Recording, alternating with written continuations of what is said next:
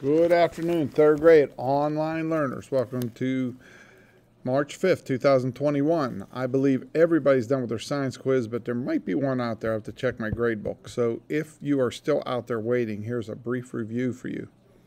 Motion is a change in an object's position, and that means in related to other objects. So if something is moving by, we're comparing it to what it's moving past. So if you're on a sidewalk and you see a bus go by full of people, you see motion. If you're on that bus, the people on the bus may not be moving, so it depends on your perspective. But motion is a change in an object's position. Motion can change the potential and kinetic energy of objects.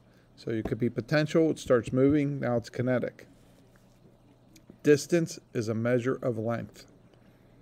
When you apply a greater force to an object, the object travels a longer distance. For example, how hard you maybe hit a ball, or how hard you would throw a ball. Direction is the path an object follows. Speed is a measure of how fast or slow an object is moving.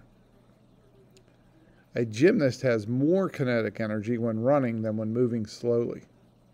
Every change in motion needs a force, so you need something to change the motion, change the direction, something like that. A change in direction is caused by a force. You can find the direction of an object's motion by comparing its position now with its position at an earlier time. And you can measure speed by finding the distance of an object that travels over a certain amount of time. Okay, so just a quick review, because like I said, I think everyone is done for the quiz.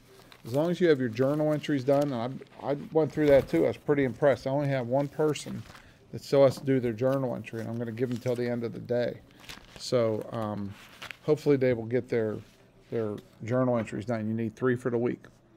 All right, third grade, have a nice weekend. We'll see you next week. Bye-bye.